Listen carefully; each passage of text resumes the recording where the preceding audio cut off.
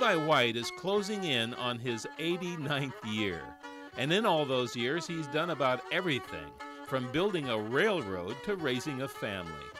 Today, he's stronger than most teenagers and thinks nothing of wriggling into an old ore mine back of his house in Clintonville just to have a look-see. With a crystal clear mind for detail, Levi enjoys an afternoon at his kitchen table, reminiscing about his favorite job of all, logging. The process was that these guys would agree to put out, well, they'd give them a certain tract of land that had to be logged off. And they would saw it all down with a crosscut saw and saw it into, well, at that time they were cutting all 13-foot logs. They quit that later on during my time. But I was along when they were still cutting 13-foot logs. All of them were 13 foot.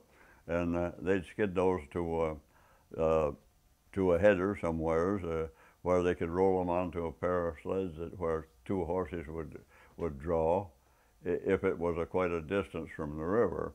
And then they had some more headers by the river, see, and they would dump them off and roll them off in those sleds and onto those headers, and they'd put them in a row or along the river so that the logs were the side of them so they could roll them off and there and into the river when the freshet came through, see.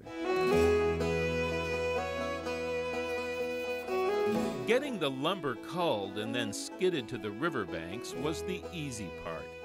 Next came the dangerous part of old-time logging, the river run. At the full flood of the spring runoff, the logs were toppled into the river for the wild ride to the mills.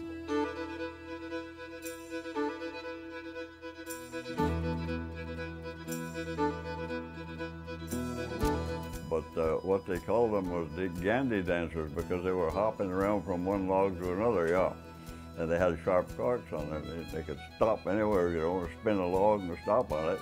But they had to go fast because if they stepped on one that was too small, it would go down. They didn't want to stay on it too long, you know, just touch it and go. See? Getting the logs to the mill this way paid a terrible price on the environment. And Levi is quick to point out that in later years he would cull his forest instead of knocking it all down as they did in the old days. Well, I tried to get them to cut it to grow, you know.